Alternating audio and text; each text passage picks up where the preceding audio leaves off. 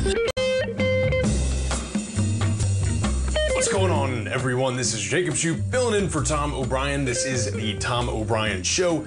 We are back into operational, more or less. We'll discuss a little bit of what happened last week. And first, let's go through everything. We're making all-time highs. This market is inordinately, it's strong. It's super strong. Composite up about 0.95%. The Dow Jones Industrial up about 0.52%. That dollar, even again, you're having this kind of divergence a little bit, right? Where the dollar's going higher, usually you're going to see the indices pump a little bit lower. Not the case in any capacity. Certainly, I would say that this is probably coming from some faltering in the Eurozone. There's some potential for Germany to go into a recession. They're essentially the most dominant economy in the Eurozone. Obviously, China's having some woes. We'll talk a little bit about what they're trying to do to help that. But the dollar, I mean, this is a massive counter-trend bounce off the 100 level, up trading at 103.25, about 0.33% right now. Crude oil coming down quite a bit, again, on some fears of Chinese deflation continuing. And then, of course, the tensions in the Middle East are still impacting the kind of price, but you're seeing some movement down. We're not as low as we were on that 65.27, kind of hovering in that mid, between 70 to 75. Again, you're getting some depression on it because of fears from China. You have the E-mini up about 0.84%, trading at 5,909. I believe the SPY, if I can get to it, it's about 584 currently, which is pretty insane to see. And I mean, it's being driven by tech in a major way, right? And we can discuss that a little bit further. Russell futures up about 0.64%.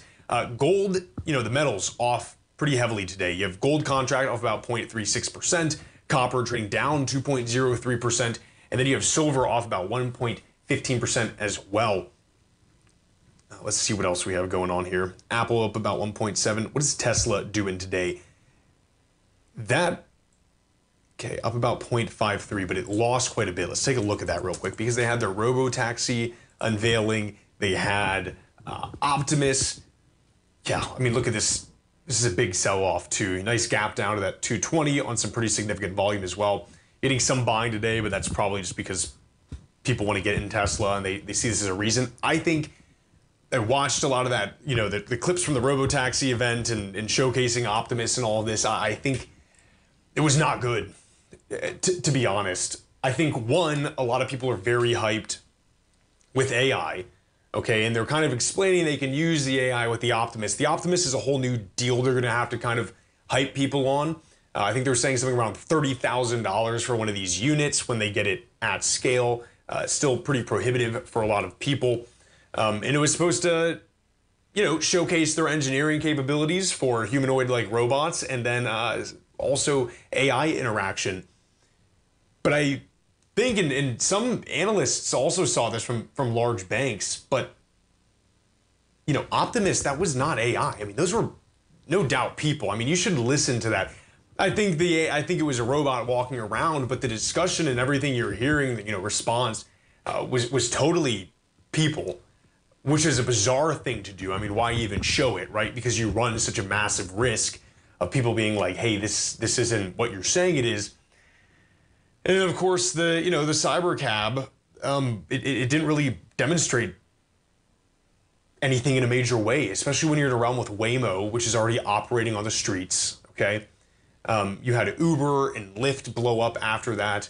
This was, in my opinion, a pretty big fail from Tesla. And I don't know how you come back from it in a major way. They are going to come back from it, obviously, because they produce so much. They have all these kind of deals with the charging. Of course, their data is massive. But it seems like they're getting out-competed with Waymo right now in this realm, which is kind of what people were banking on. I mean, if Waymo is successful, you see in China, they use these autonomous taxis, at least for, food delivery and all that kind of stuff. But this is a huge stumbling block for Tesla. I think it was a major failure. So we'll see what happens. The market responded similarly, within that kind of sentiment as well. It's trading at 218.88. And so we'll see what they do in order to kind of bounce back from that. Let's take a look. First, I want to, talk a little bit. Of course, we got hit by a hurricane a little bit south of us. It was at a Cat 5 for quite a while. It came down to a Cat 4, and it hit us at a Cat 3 I live downtown, and the destruction was immense. I mean, this is, I'm gonna show you some pictures from it. This is Tropicana Field, totally destroyed. We just got power back at the office sometime, between 9 p.m. last night and earlier this morning. We had something roughly like 70% of the county was without power for a few days. You had it in Lee County, where it was, kind of north of 90%, which was insane. This is the damage here. Obviously, a lot of trees coming down. Let's see if I can find this one. This is pretty nuts video here. So I live, it's not pulling up. Oh, I see. So I live right by this building here. And I was out there with some people who live in my building, and this massive explosion, we heard this massive crash, and they're like, was that a transformer? I'm like, no, I'm pretty certain that was a crane. And sure enough, it was a crane. They didn't have enough time, I suppose, to get this crane down. I think is a, big issue. It wasn't, bound to the building in any capacity. Luckily, this wasn't residential. This was office space. But I mean, just look at that damage. I mean, it's pretty crazy. Trees down everywhere, live wires down everywhere. You had people further exacerbating the situation by cutting fiber optic cables that were operational.